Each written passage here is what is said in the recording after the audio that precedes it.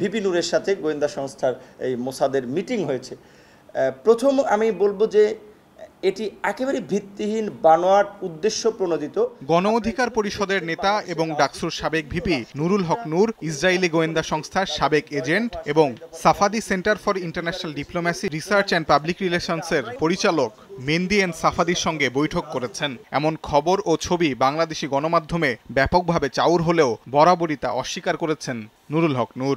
এ নিয়ে বিভিন্ন সময় গণমাধ্যমে ক্ষোভ ঝেড়েছেন এক সময়ের কোটা সংস্কার আন্দোলনের নেতা নুরুল হক নূর। সাফাদির সঙ্গে বৈঠকের প্রমাণ আছে এমন কথা বললে ফিলিস্তিনের রাষ্ট্রদূতকেও আপত্তিজনক কথা বলেন নুরুল হক নূর। ফিলিস্তিনি রাষ্ট্রদূত তিনি সরকারের কোনো এজেন্সির ডলার খেয়ে প্ররোচনায় পরে এই ধরনের একটা মিথ্যা বিভ্রান্তিকর বক্তব্য দিলেন কিনা সেটা আমার সন্দেহ। এবার মেন্দি এন্ড সাফাদি সরাসরি সময় সংবাদের সঙ্গে যুক্ত হয়ে দিলেন বিস্ফোরক তথ্য।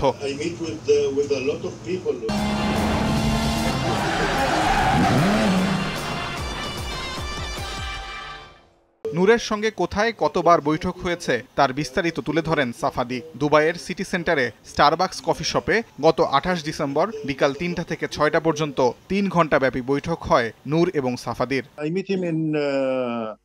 Mu'tasam Mall in Starbucks coffee shop. It was around 3 p.m.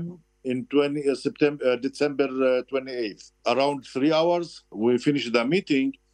We agreed to meet again and to start with the plan of the campaign. Safadi জানান, নূর তার কাছে নিজেকে বাংলাদেশের জনপ্রিয় নেতা হিসেবে উপস্থাপন করেন। জাতীয় নির্বাচনে জিততে আন্তর্জাতিক সমর্থনের জন্য নূর সাহায্য চান সাফাদির কাছে।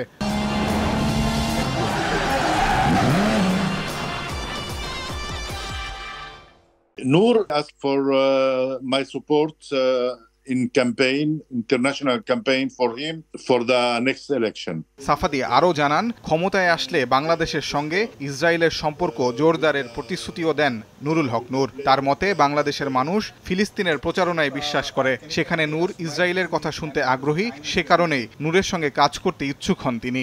His ideology, it's kind of close to my ideology. He want to open the doors between Israel and Bangladesh. বৈঠকে ইসরায়েলের মানুষের প্রতি নূর সহানুভূতিশীল বলে তুলে ধরেন এবং ফিলিস্তিনের স্বাধীনতাকামী গোষ্ঠীগুলোকে সন্ত্রাসী সংগঠন বলে আখ্যায়িত করেন বলে জানান ইসরায়েলের সাবেক এই গোয়েন্দা। People in Bangladesh which go with the Palestinian propaganda and they don't want to hear about the other side. Noor understand that the Palestinian organizations try by terror to get back or to take lands. এ বিষয়ে নুরুল হক নূরের সঙ্গে যোগাযোগের চেষ্টা করা হলেও phone ধরেননি তিনি। তাজওয়ার মাহমুদ, সময় সংবাদ, ঢাকা।